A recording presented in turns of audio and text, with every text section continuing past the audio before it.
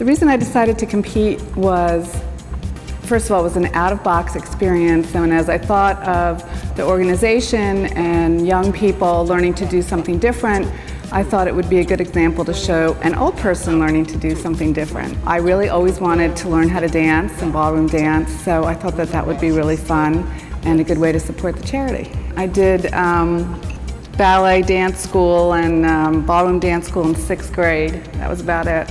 Everyone knows that Rumba and Cha-Cha is part of ballroom dancing. Really nice to have a Rumba, which gives you like a lot of romantic and sensual style, and then you have a Cha-Cha, which is more fun, and then so much easy to just like enjoy and then have fun with the choreography and stuff. My biggest challenge so far has been getting off my toes and being rooted and not moving my shoulders.